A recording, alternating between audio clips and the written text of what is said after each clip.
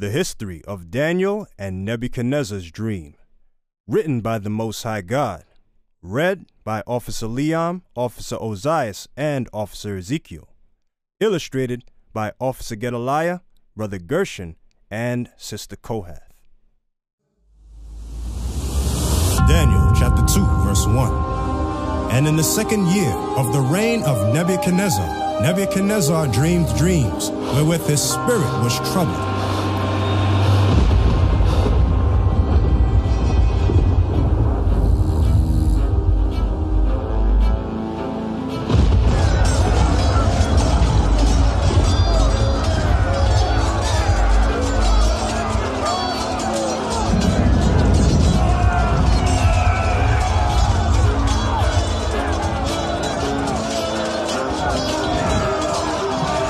And his sleep break for him.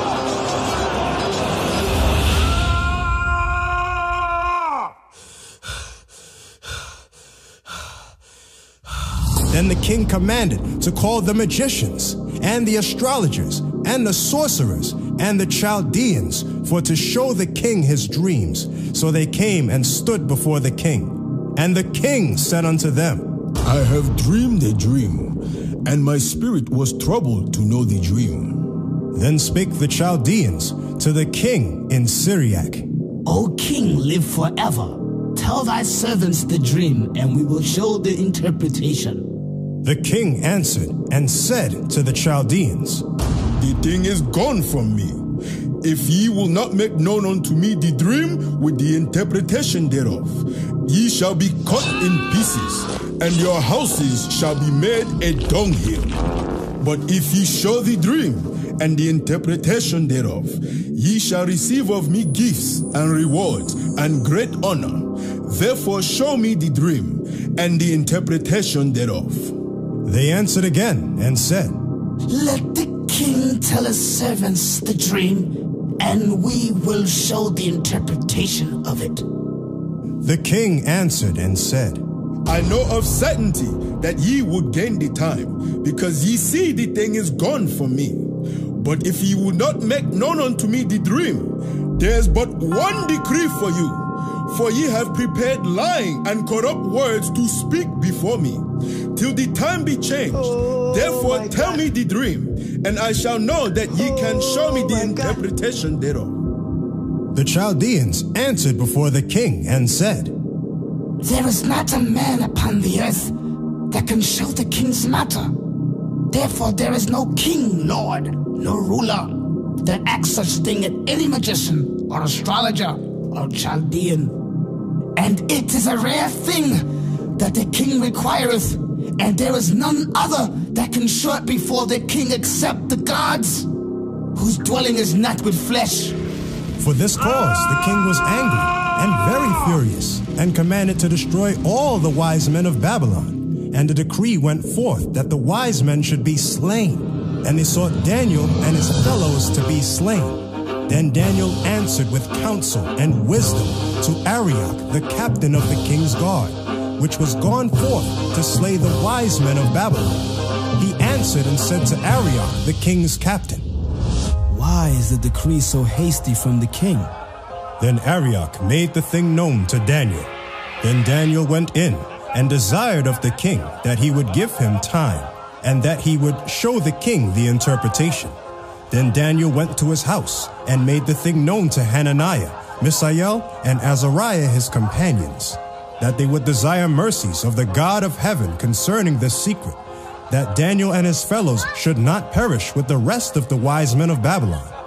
Then was the secret revealed unto Daniel in a night vision.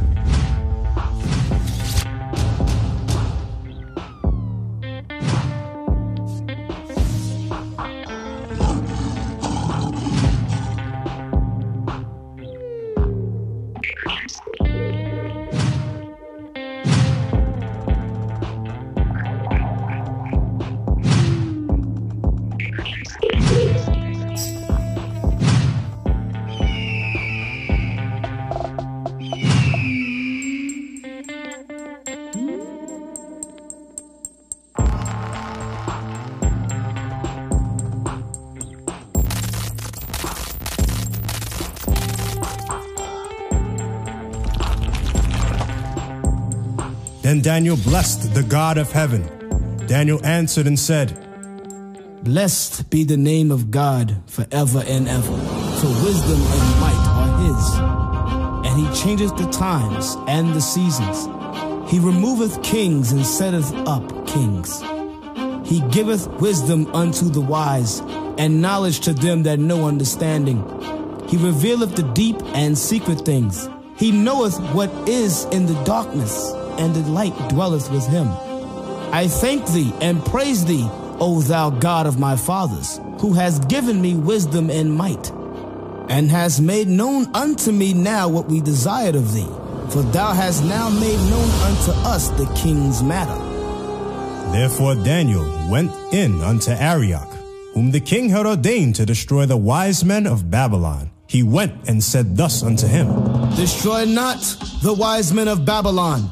Bring me in before the king, and I will show unto the king the interpretation. Then Arioch brought in Daniel before the king in haste, and said thus unto him, I have found a man of the captives of Judah that will make known unto the king the interpretation. The king answered and said to Daniel, whose name was Belteshazzar, Art thou able to make known unto me the dream which I have seen and the interpretation thereof?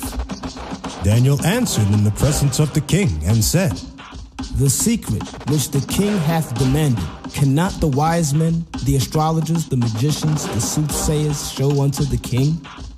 But there is a God in heaven that revealeth secrets, and maketh known to the king Nebuchadnezzar what shall be in the latter days. Thy dream and the visions of thy head upon thy bed are these. As for thee, O king, thy thoughts came into thy mind upon thy bed, what should come to pass hereafter. And he that revealeth secrets maketh known to thee what shall come to pass. But as for me, this secret is not revealed to me for any wisdom that I have more than any living, but for their sakes that shall make known the interpretation to the king, and that thou mightest know the thoughts of thy heart. Thou, O king, sawest, and behold, a great image. This great image, whose brightness was excellent, stood before thee, and the form thereof was terrible. This image's head was of fine gold, his breast and his arms of silver, his belly and his thighs of brass, his legs of iron, his feet part of iron and part of clay. Thou sawest till that a stone was cut out without hands, which smote the image upon his feet, that were of iron and clay, and brake them to pieces. This was the iron, the clay, the brass. Then was the iron, the clay, the brass, the silver, and the gold broken to pieces together, and become like the shaft of the summer threshing floors. And the wind carried them away, that no place was found for them. And the stone that smote the image became a great mountain, and filled the whole earth. This is the dream, and we will tell the interpretation thereof before the king. Thou, O king, art a king of kings, for the God of heaven hath given thee a kingdom, power, and strength, and glory. And wheresoever the children of men dwell, the beasts of the field and the fowls of the heaven hath he given into thine hand, and hath made thee ruler over them all. Thou art this head of gold. And after thee shall arise another kingdom inferior to thee.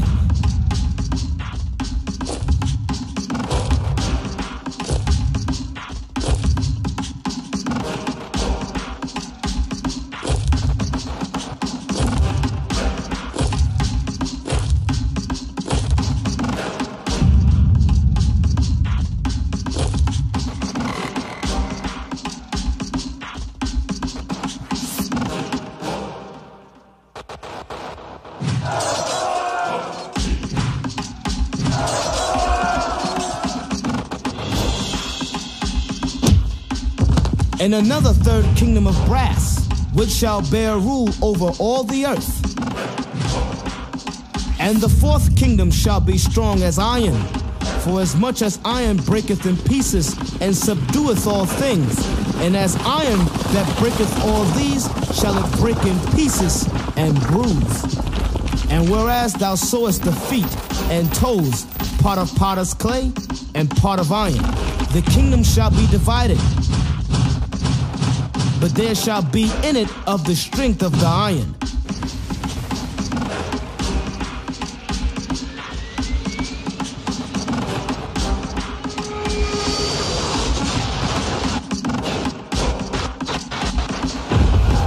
For as much as thou sawest the iron mixed with miry clay, and as the toes of the feet were part of iron and part of clay, so the kingdom shall be partly strong and partly broken.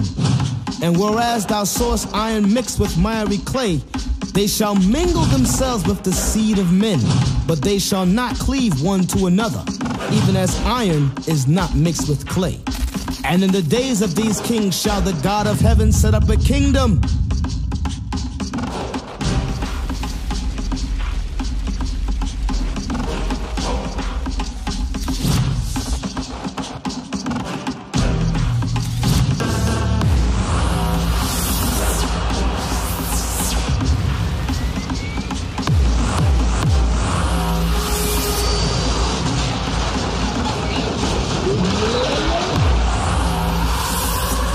which shall never be destroyed, and the kingdom shall not be left to other people, but it shall break in pieces and consume all these kingdoms, and it shall stand forever.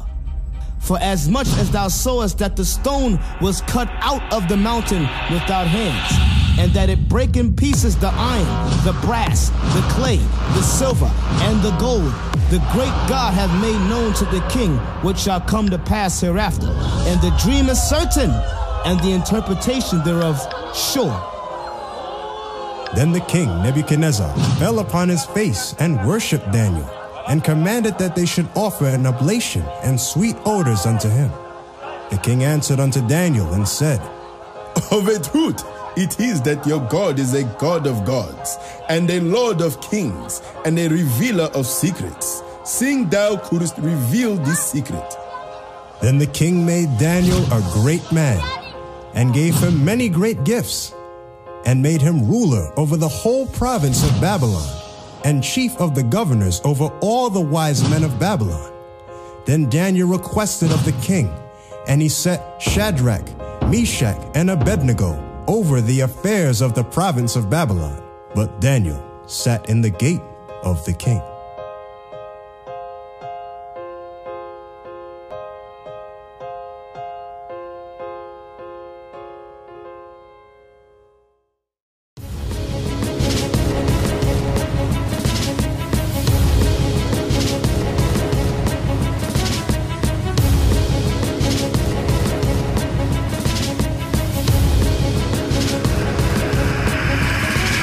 Shalom, Israel. I'm Elder Nathaniel, Israel United in Christ.